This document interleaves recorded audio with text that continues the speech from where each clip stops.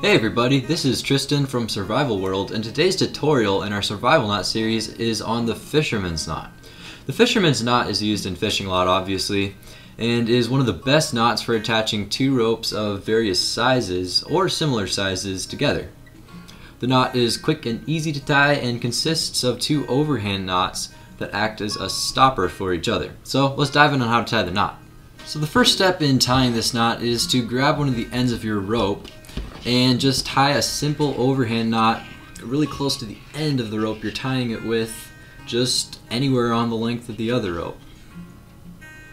Once you've tied that overhand knot, you're going to take the rope that you just tied it to and do the same thing. Just tie a really simple overhand knot on the length of the other rope, really close to the end. So if you look here, we've attached both of these ropes to each other with overhand knots here. We attach to the right rope to the left rope right here with a simple overhand knot, and we attach this left rope to the right rope here with a simple over knot. So the most important thing on this knot is to make sure that you tie your overhand knots really close to the end of your ropes so that you don't have a lot of slack in them.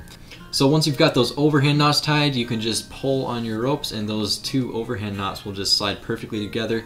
They will keep each other tight and create a really strong bond. So let me show you guys this knot again with a rope of a little different size. So this rope is way bigger than this rope. So I'm going to start with my small rope. I'm going to tie that overhand knot like we talked about. Just get it nice and close to that end, just somewhere on the length of this big rope. And we can always just slide it up and down to wherever we need it to be. Then I'm going to take the big rope and I'm going to tie that overhand knot on my smaller rope here. And wow, the size difference is really showing off already.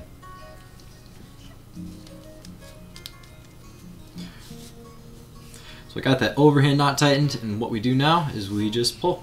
And those two knots will just come up right and snug to each other, and we do not have to worry about them coming loose even with such a big rope difference. So that's how you tie the fisherman's knot. Make sure to drop a thumbs up and subscribe to the channel, and check out our playlist that's going to pop up right here with more tutorials on how to tie these survival knots. Thanks for watching.